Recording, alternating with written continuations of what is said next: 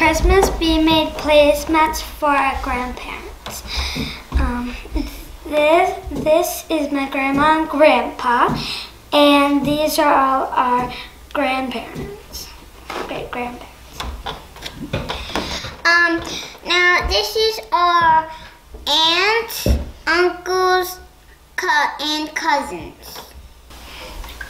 The temple is important to my family and our ancestors because it links us all together. So we have converts on both sides of our family. Both of my parents were first generation members of the church, and actually we've done the work for all the people up here with the exception of Elizabeth's grandparents.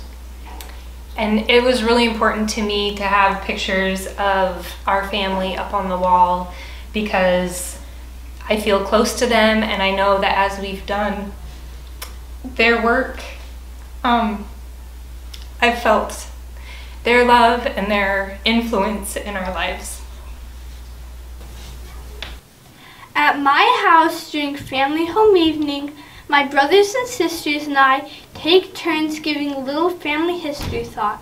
Sometimes it's really short and we just say the name of the person, the day they were born, and the day they died. But we like to find really fun stories about them or have things they owned or made, and we always like to have a picture of them. We always end by saying the name of the person, like Edwin had a son named James, who had a son named Scott, who had me. And this is one of the ways that I do family history.